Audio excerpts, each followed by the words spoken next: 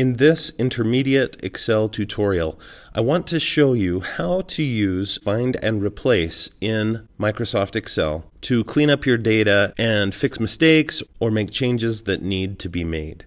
And the spreadsheet that I'm going to use for this is a list of CDs for a hypothetical synth pop CD store. And you can see here I have a list of some excellent synth pop that has come out in recent years. Some of this is pretty famous stuff, but a lot of this is also kind of underground and not so famous. But I just noticed a mistake in my data. Here, the band Division, which is very similar to Depeche Mode in a lot of ways, but also over the years they've developed their own sound, their own take on synth pop.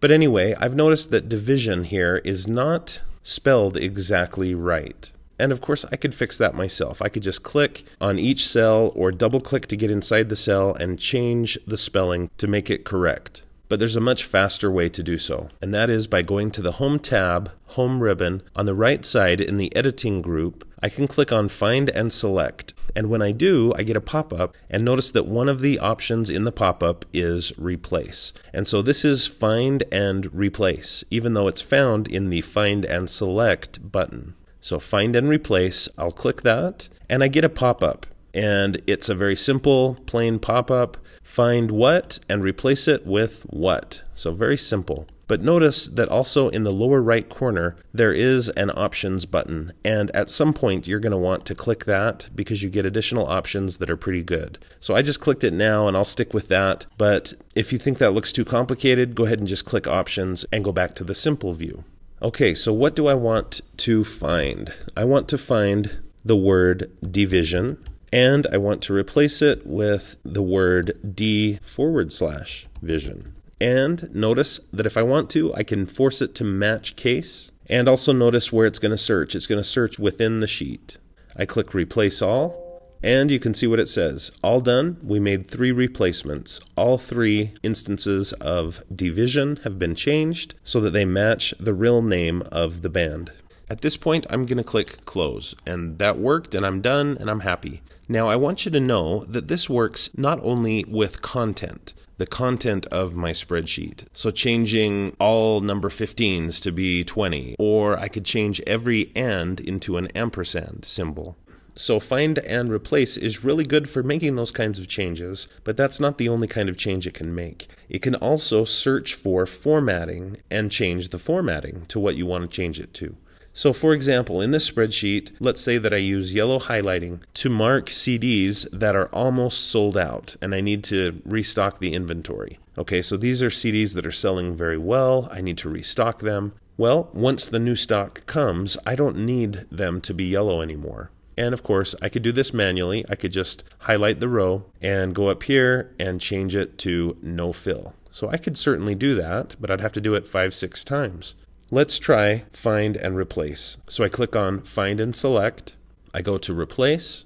And this time, I want to get rid of the word division, get rid of that. This time, I don't really care what the content is, what the words say, what the numbers say. What I care about is the format. So I'm going to click here on Format and Format.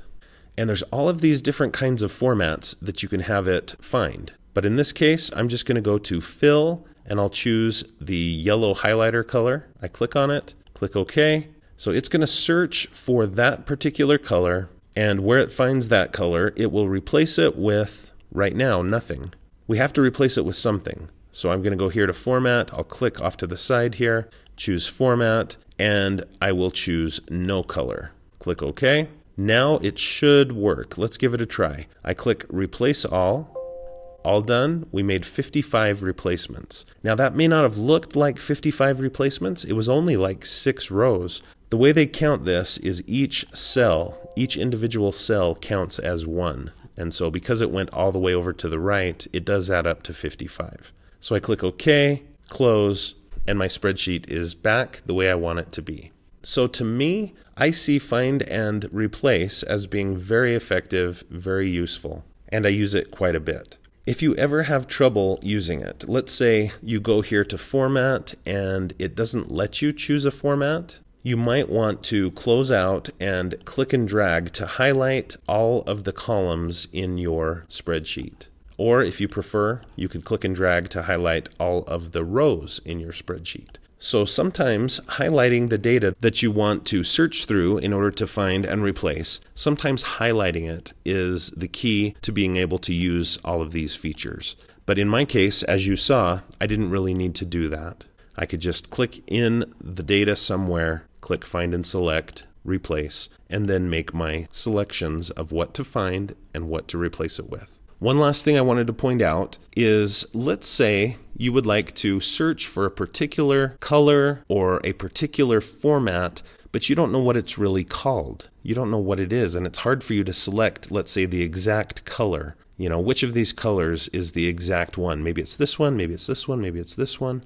If you're uncertain about that, you may want to choose this option, Choose Format from Cell. And then you can just click on a cell. Whatever the format of that cell is, that's what it will search for, and then it will replace it with whatever you choose next. I hope that you found this video to be helpful. If you did, please click the like button below and consider connecting with me on my social media websites like Facebook, Pinterest, and Twitter. And definitely do subscribe to my YouTube channel for more videos about technology for teachers and students, and watch for another video from me at least every Monday. If you'd like to learn more about some of these synth pop bands, please look in the description below where I have some links. The ones that I'm most interested in right now are Talk Talk, which I've been familiar with for years, but lately I have some renewed interest in their work. They were a pretty early synth pop and new wave band, but toward the end of their career they switched styles to post-rock, and I'm enjoying revisiting all of their music, so I recommend them. And Bloom has recently come out with a great album called Ashes. If you like synth pop or future pop, check that out in the description below. And Division's newest album is called City Beats. So if you're interested in this kind of music, I highly recommend you check out the links in the description below. And if you'd like to support my channel, please consider becoming a patron of my channel through Patreon. And you'll find links to my Patreon account in the description below.